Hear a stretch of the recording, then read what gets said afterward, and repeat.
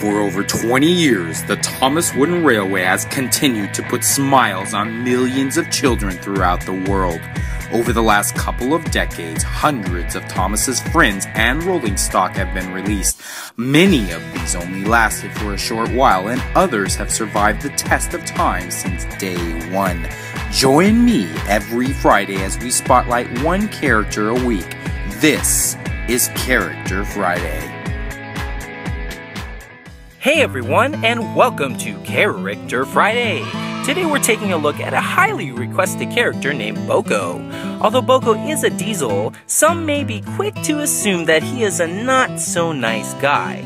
But if you look past his diesel exterior, you will find a friendly, sensible engine whose every intention is to be useful. In 1994, BoCo was introduced to us in the Wooden Railway as a green diesel with a gray roof with yellow warning panels. However, some may recognize him to have a white roof, which was first seen with a reintroduction in 1999, the James Goes Buzz Buzz story set. If you compare BoCo to his Railway series persona, you will find that he has a yellow face versus the television series where he has a gray face to match the other characters. A piece of trivia that you may not know is that BoCo is a BR Class 28 Co-Bo diesel electric engine. His Co-Bo wheel arrangement was how his name came about. The Reverend W. Audrey did think that that name was more affectionate, reversed, so the name BoCo was formed. Another piece of trivia that you may not know is that BoCo's character card featured his old-style version.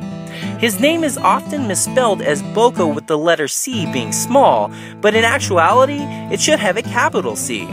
A good example of this would be with his packaging.